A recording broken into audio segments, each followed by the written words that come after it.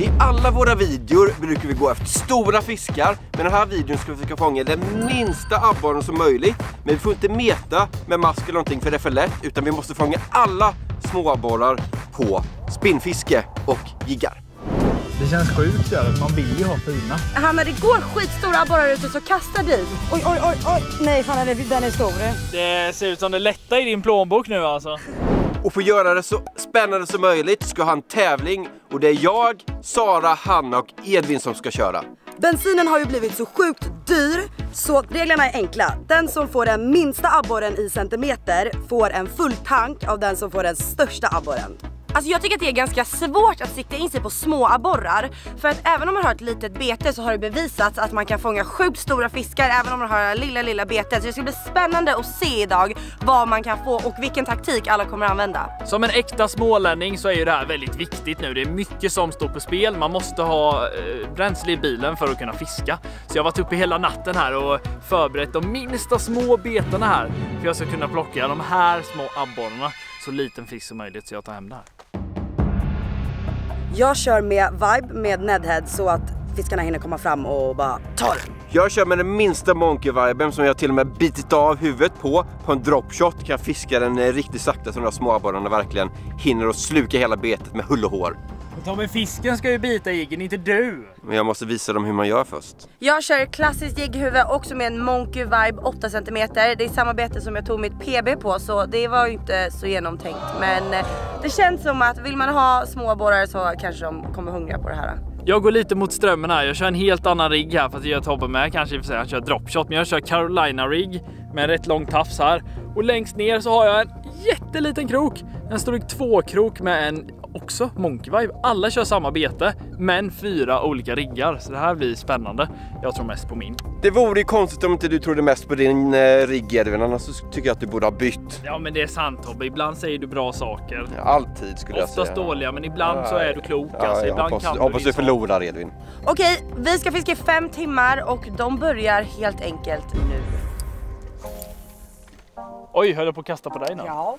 4 i båten nu, det är inte lätt. Försöker knocka Hanna det första du gör. Ja, men då har ju hon större chans att få större fisk sen. One man down.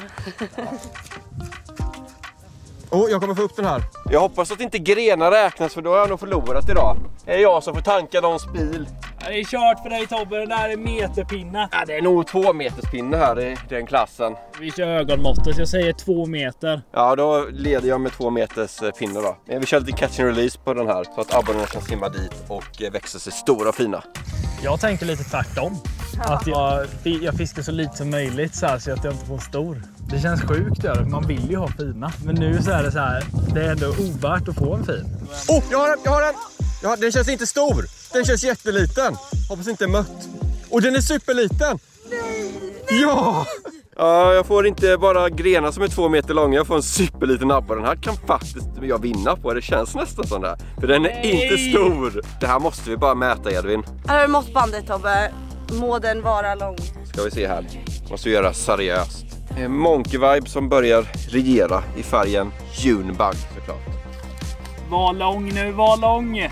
Den är hela 16 centimeter. En dag så kan den här bli en stor en. Men den dagen är inte idag eller nästa år eller om 2 år.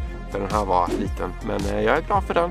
Tar vi släppa i den här så den kan växa sig större. Jag vet inte om det är en bra eller dålig start där beroende på hur man ser det. Den här kan bli svårslagen, men jag är ju lite av ett proffs på att få de här små. Det känner jag faktiskt. Så jag känner mig inte riktigt hotad än. Jag kommer kunna toppa åtminstone samma längd som Tobbe. Det tror jag. Det är ju en sak som du är duktig på, Edvin, och det är tappa gris. Och för en gångs skull så är det till din fördel att du tappar alla dina stora fiskar du får. Jag vet. Jag behöver inte ens göra något speciellt. Jag kan bara vara här som vanligt. Alltså det finns sjukt mycket sådana abborrar här. Tror inte att det är ett hot det här alltså. Det finns mindre. Alltså det finns, men grejen är att det är svårt att få upp dem. Det är det. Jag har den! Den är lite bättre. Fan också. Hoppas att ni börjar leverera också och får större. Nu måste vi ju mäta den här också. I och med att den som får den längsta abborren måste tanka vinnarens bil. Så vi får se. Jag tror inte den här kommer hålla som största abborre idag. Det är kul, jag kan få tanka min egna bil så. Du får både störst och minst. Får man mäta tum, Edvin? 10 centimeter.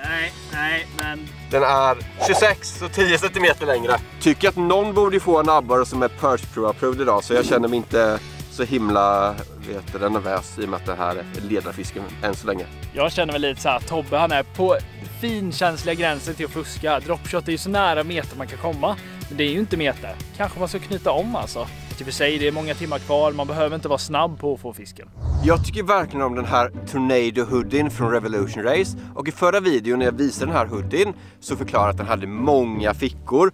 Och då var det en som skrev att jag inte behövde ha en tutorial till hur dragkedjor och fickor fungerade. Men det hade jag inte heller. Utan jag visade bara att den här hoodien, den har många fickor med dragkedjor. För det är inte alla hoodies som har det. Utan då kan man tappa ut mobilen om man inte stänger igen med dragkedjan. Och det vill man absolut inte ska hända. Och det bara plumsar till vattnet, och så förlorar man den här bilden på drömgäddan som man precis har fångat. Och till den här Tornado Hoodien från Revolution Race så har jag ett par Element Pants. Och det som gäller med de här Element Pants är att du kan ha den både på vintern under dina skalkläder, men du kan ha den så här på sensommaren eller början av hösten. När det blåser så blir det rätt så kallt, för de är bra isolerade, varma, men de är också, eftersom de är mjukisbyxor, sköna och rörliga, så man kan verkligen gå runt här i hela båten, hoppa och skutta och hova stora gäddor utan att det ska bli obekvämt, och man kan liksom gå ner i spagat också om man nu hade kunnat det. Det vill jag se. Ja, det får du inte se, för jag kan inte det, Edvin. Jag sa om man hade kunnat. Och är ni intresserade av de här kläderna från Revolution Race eller några andra kläder kan ange rabattkoden kanalgratis15 vid utcheckning på deras hemsida, så får ni hela 15% rabatt. Men skynda er, för rabattkoden gäller bara 5 dagar efter den här videon har släppts. Och den här videon är ett betalt samarbete från Revolution Race. Än så länge har ju vi andra inte fått någon fisken, och det är väl både bra och dåligt, men jag tror att jag satte på en 10 cm här när som helst, så var redo. Satte du på en 10 cm jigg? Ja! Som du ska få typ 10 cm? Nej, jag menar jag ska ta en 10 cm abborre. Jaha. Du tog Monkey Vibe 10 och bytte till den stora. Det var smart, eller? Små abborre är faktiskt ganska dumma, man har ju sett värre saker än så liksom. Ja, det har man. Jag har fan en. Jag har den är skitliten. Den är skitliten. Vänta, nu vill jag inte tappa den. Tror vi att den är mindre än Tobbes? Ja. Yes. Åh gud, 16 cm, tror att den är mindre. Ja, det är upp till bevis nu. Viktig. Ja, det var ju typiskt. Jag känner mig ändå rätt så säker med den här lilla 16 cm. Men den här är för tusan mindre alltså. Vi får se vad det är för någonting du måste slå nu. Okej, då ska vi se här. 0. Är det rätt? Ja, du får nog dra ut det lite mer. 0. Vad är den? 15, räknar vi halv centimeter eller? 15,5 centimeter, för när de är så små måste vi liksom räkna millimeter. Varenda millimeter räknas, så nu är det jag som leder med minsta fisken. Skönt. Ja, nu har jag något. Ja. Oj. Nej, fan den är stor. Jag fick en, men den är för stor. Den här är nog större än Tobbes. Jag kommer inte ihåg vad hans största var. 27 eller något tror jag den var. Vi får mäta den så får vi se. Så, nej, jag har ju fan en. Oj, det står jävel. Oj, nej. Pressa. Så du har ju en stor. Fan är det här? Det är ju en borre också, jag känner ju det. Han du får hova. Här, kolla här Evin. Mät. Nej, men vi kan inte mäta nu. Ja, vi får... Så stor kanske det inte är. Jo, den här är stor. Du måste ju ta den. Nej. Vi struntar i min. Nej, jo, det kan vi göra om Sara får upp den. Ja. Oj. Nej. Det är nog den. Men jag kan inte hålla den här också. Jaha!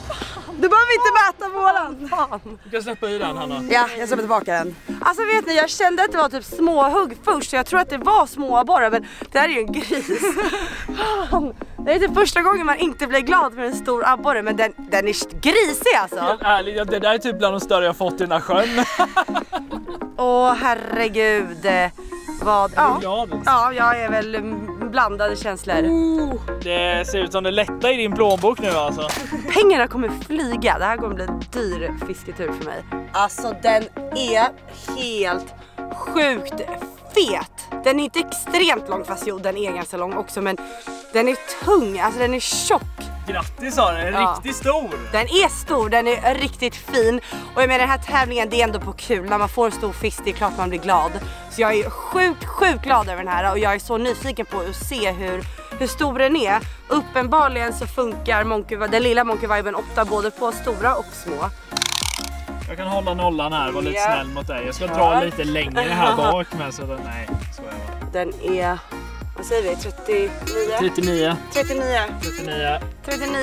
Tror att de kommer få en längre än det här idag. Svar kanske, alltså det finns stora i den här sjön. Det gör det. Och man kan inte riktigt välja heller. Alltså jag kände ju på en gång att den var stor och det var... Ni bara pressa upp den. Jag trodde att jag liksom skulle försöka göra en fuling där. Men så får man inte göra idag, utan man ska försöka få upp varenda fisk man har liksom.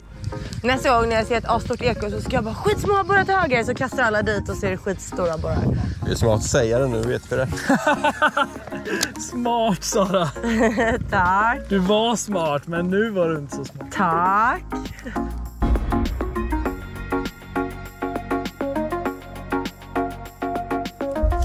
Jävlar vilket hugg. Det var nog ingen 12 cm abborre inte. Jag har den. Liten. Nej, inte tillräckligt liten tyvärr. Men den är inte stor, den är tjock. Hjälper inte någonting så den får i snabbt här, så bara fortsätter jag och kör. Hej då. Stopp, för fan, jag har fisk! Jag var osäker först, jag sa... Sanna! Fisk! Jag visste inte först om jag fastnade i gräset. För precis innan så kände jag någonting, men så var det bara massa gräs på. Men sen så fick jag en. Men den är inte större än Saras. Så det ska vi vara glada för. Men den där ska du vara glad över, för det är en väldigt, väldigt fin abborre. Och det kan vara den största du har tagit. Och jag bytte ju också till Monkey Fry med Nedhead. Kolla vad den har slukat hela Monkey Fryn. Jag hade en bra start på dropshot, men sen tycker jag att det dött av lite. Så jag tänkte testa någonting nytt här för att variera mig lite. Så jag kör på en sån här liten Berkeley Pulse Realistic, som jag faktiskt också har min svenska PB-abborre på. Men jag kommer klippa sönder den här, för jag vill ha den så lite som möjligt.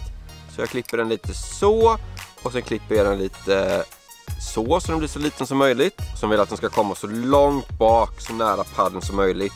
Men inte för långt bak så att paddeln inte paddlar. Men jag tror att det här ser ganska fult ut, men det här kan nog verkligen leverera små borrar. Nu är det bara 2 timmar kvar, så det gäller att stå till alla medel för att slippa tanka bilen.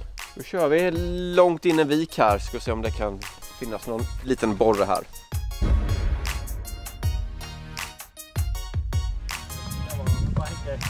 Oj, jag har den! Han tar 3 kast innan jag fick en borre, så helt klart bättre än den lilla droppen, men det är lite fel storlek på den. Den är vanligtvis hade den varit asliten, men nu säger jag faktiskt att den är för stor.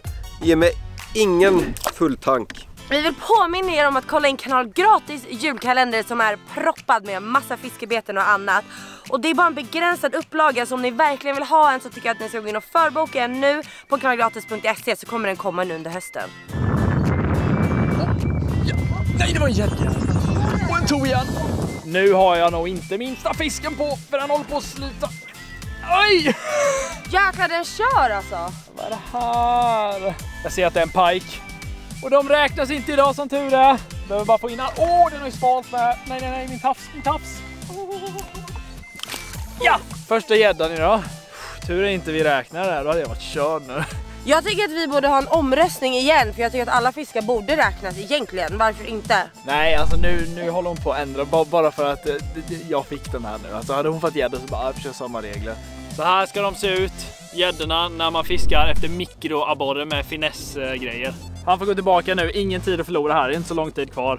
Hej då! Hanna, det går skitstora abborrar ute, så kasta dit. Kasta ditåt. Du är stora.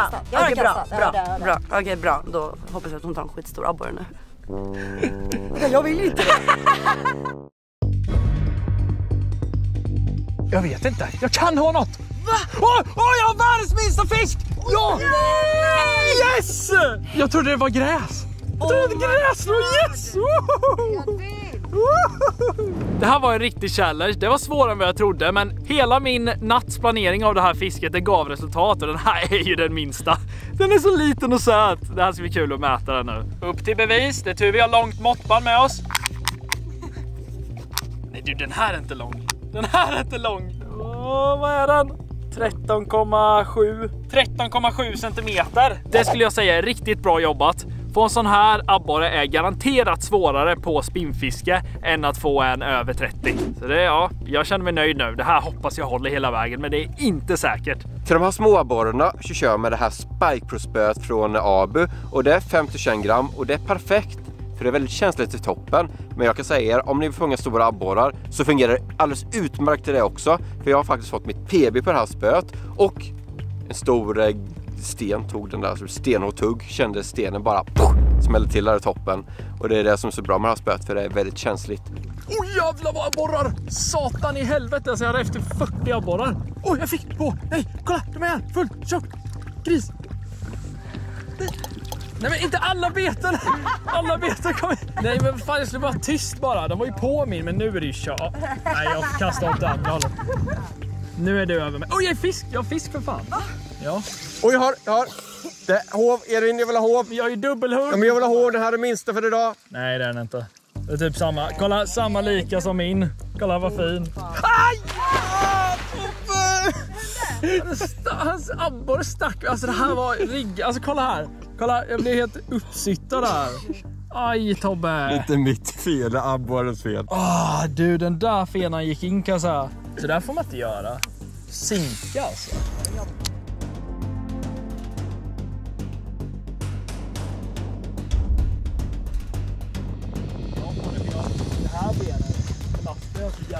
Nej!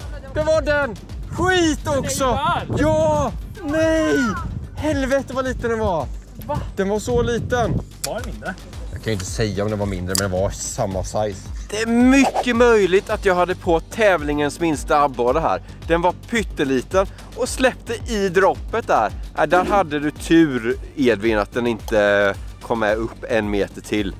Det är det som är skillnaden mellan dig och mig, Tobbe. Jag får upp dem, du tappar de små. Jag tappar de stora. För att idag har jag inte gjort det, men jag skulle kunna ha gjort. Det här är din tävling, Edvin. Nu är klockan slagen och jag missade min chans där. Grattis Edvin, du vann. Ligger här med ångest, försöker dölja det bakom mina solglasögon. Ja, det är vad det är. Och jag vann! Woho! Grattis! Eller? Ja, det är ingen annan som säger grattis med. Jo, då har det gjort. Nej. Tyst, Hanna bara håller på. Hon avvisar att hon inte vann, tror jag. Nej, men det är min specialitet där. Dra så här små fiskar. Det är jag tydligen riktigt bra på. Ja, men det finns inget annat än att göra nu än att bara traila upp och bara åka och tanka. Jag måste hämta ut vinsten. Ja, men det är bara inget annat för Sara än att bara upp med lädret nu. Jag pallar inte vänta mer. Och hon har tur idag med, för att jag har det faktiskt det dyraste av alla. Jag har diesel och det kostar mycket mer än bensin och grejer. Så hon ser glad ut där borta. Det här kommer bli en dyr historia. Vi får se om mitt kort ens medges. Men ja, jag har väl inget annat val än att vi tar tag i och gör det här nu. Första gången det inte gör ont att tanka. Jag känner ändå att jag är lite värd här. Alltså Sara, hon fick en belöning och jag också fick en belöning. Alltså du fick en fin abborre. Ja. Så stor var den inte. Så nu står jag här och njuter. Det är första gången man gör när man tankar. Det brukar göra ont i själen när man bara ser hur lite man får för pengarna. Men nu alltså, har man gjort ett bra jobb så... Så det här kalaset slutade på 907 kronor och det var det värt. Så Edvin, jag hoppas att du kommer köra fina mil nu och tänka på mig varje gång du åker din bil. Är du riktigt snäll kan du få åka med. Eftersom att bensinpriset är så dyrt nu så tycker jag att ni ska vara med i våra open-tävlingar där man kan vinna 150 000 kronor på första plats. Vi lämnar en länk här så kan ni läsa mer om det. Glöm inte gilla filmen om ni vill se fler belöningsfisken. Prenumerera så ses vi i nästa video. Tja!